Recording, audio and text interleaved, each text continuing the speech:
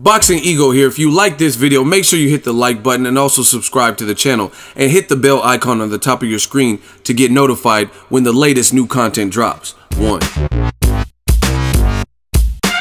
Lomachenko versus Rigondeaux is basic cable's second most watched boxing programming. Stay tuned. What up, fight world? It's your boy Ego and I'm back with some more boxing.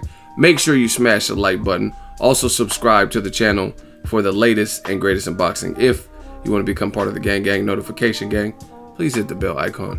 Shout out to the super chat, channel donations, the Venmo donations, and also the Patreon family. We working. Now, I want to give you guys this update. I haven't made the time to make the video, but I'm making it now. Vasiliy Lomachenko versus Guillermo Rigondeaux. It brought in over 2 million views, over 2.1 million views on ESPN. And it became the second highest in terms of highest watched boxing programming on non-premium TV. So no HBO, no Showtime, something you have to pay, usually substantially extra, $9 a month, $10, $20, whatever it is for your cable. So that fight, it surpassed Crawford versus Ndongo. I don't know the exact numbers, I didn't do the research, but the only fight to beat that was Manny Pacquiao versus Jeff Horn, which did almost 4 million viewers. And that's Pacquiao. And that's the first time Pacquiao's fought non-pay-per-view in quite some time. So, I mean, you would expect large numbers from Pacquiao, being that he's fighting on ESPN. Because even though he was fighting little-known Jeff Horn, once again, you don't have the opportunity to watch Pacquiao in his recent career unless it was a pay-per-view. Like all of his fights, Floyd, his Bradley fight, I mean, all of them were pay-per-view for the most part that I can think of. Even the Jesse Vargas was a top-ranked pay-per-view. So very good numbers from Vasiliy Lomachenko.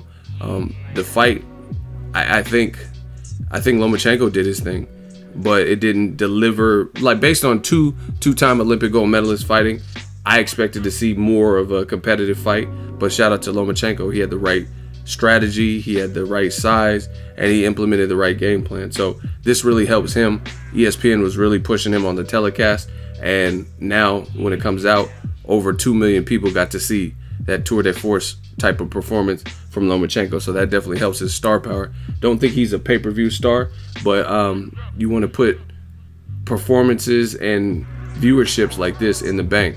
And one thing I want to draw a comparison to is because this was on free TV and whatnot, and some people are always mad at the PBC numbers. Like when Thurman did the Porter fight, and that did, I think, like 4 or 5 million, and people said those numbers were low. So it's funny to hear that comparison. But me, I'm a realistic fan. It's good. ESPN is a network people know and revere for sports. So I'm just all for it. Just boxing back on free TV, and then some of it on pay-per-view, some of it on the premium network, Showtime and HBO. You know what I mean? It doesn't get any better than this. I really like it. And I think Top Rank, in my opinion, over PBC and over Golden Boy, listen to what I'm going to say, I think they put the best fights on ESPN. Like, if you look at the fights that Top Rank has put on ESPN with their deal, I think it's better than the fights that PBC put on that particular network. Because PBC put on, I think their contract ran out, but last year or a couple of years ago or whatever it was, they put on fights like Keith Thurman versus Collazo. I think Danny Garcia versus Paulie Malignaggi was on there. Golden Boy, they're putting on like Jason Quigley, Glenn Tapia, Gabe Rosado, Glenn Tapia, or lesser known people. You know what I mean, like Keandre Gibson versus Barrera or something. But as far as Top Rank, since they started their ESPN deal, they brought it out full force.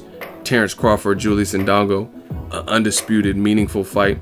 Pacquiao, who's, you know what I mean, a legend in the game, him fighting Jeff Horn, and then having a controversial ending. And then Lomachenko versus Rigondeaux, which was two-time Olympic gold medalists, and it was supposed to be a high-speed, skillful chess match. You know what I mean? So definitely Top Rank doing their thing with the ESPN programming. And like I said, I just like it. More eyes on the sport, the better it is for me, because this is my job. Better it is for me because I'm a fan, and the better it is for boxing fans. the more the merrier. Let me know what you guys think of these numbers. Shout out to Lomachenko on his victory, and shout out to just Top Rank ESPN getting these good numbers back, and hopefully they keep doing it. Like, I mean, imagine if they were to able somehow, let's say Mikey Garcia beats Sergey Lipinets, and then they put Mikey Garcia and Lomachenko in the same ring on ESPN. That would be huge. Let me know your thoughts. Drop it in the comment section.